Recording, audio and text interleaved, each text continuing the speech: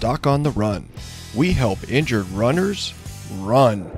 A tall fracture walking boot versus a short fracture walking boot. Which one is better if you're an injured runner? Well, that's what we're talking about today on the Doc on the Run podcast. I've done lots of episodes talking about fracture walking boots, about why I think they're overprescribed and overused and used for way too long for many injured runners with many different kinds of overtraining injuries. But one of the questions I often get is, I'll call it, somebody does a second opinion, I'll tell them they need a fracture walking boot for a short period of time, and they'll say, I already have one. Let me show it to you. And it's a short fracture walking boot. And I say, no, don't use that, given their circumstances. Now, there is a plus and a minus to everything. So there's an advantage. So it's not so cut and dry as one's better than the other. One is better for certain circumstances and not so good for other circumstances. So the first thing is, the way I think about it, you always want the least restrictive intervention, but you also want to heal as quickly as possible. And you want to shorten the time that it takes for you to get back to running, obviously. The longer it takes to heal, the longer it's going to take for you to get back to running. So a tall fracture walking boot, what I'm talking about is a big one like this. This is a tall fracture walking boot, and you can see it is big. It goes all the way up to just below your knee. So yes, it's huge. It's gigantic. It's going to be uncomfortable. It's going to make you walk like Frankenstein, and it works. So the short fracture walking boot is usually only about this tall. It's about half as tall, and it's a lot more comfortable. The reason it's a lot more comfortable is because you have a lot more motion.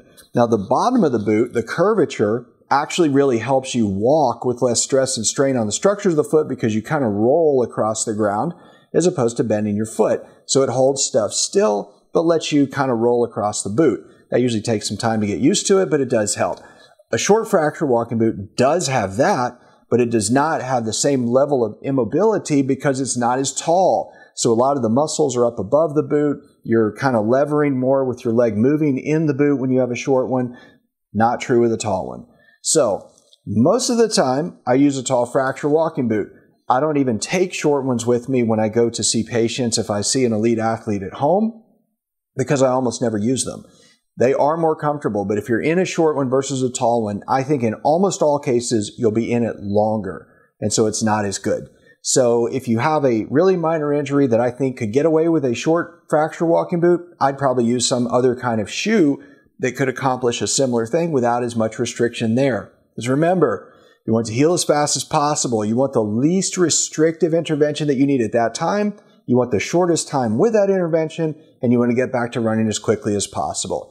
If you want to know how I help people do that, I wrote it all up in a book that, not to tell you about a specific injury, but about the thinking that you need to have when you're an injured runner who's having a hard time getting back to running, and you need to take what you know from training and apply it to recovery so that you can start exercising and start training again.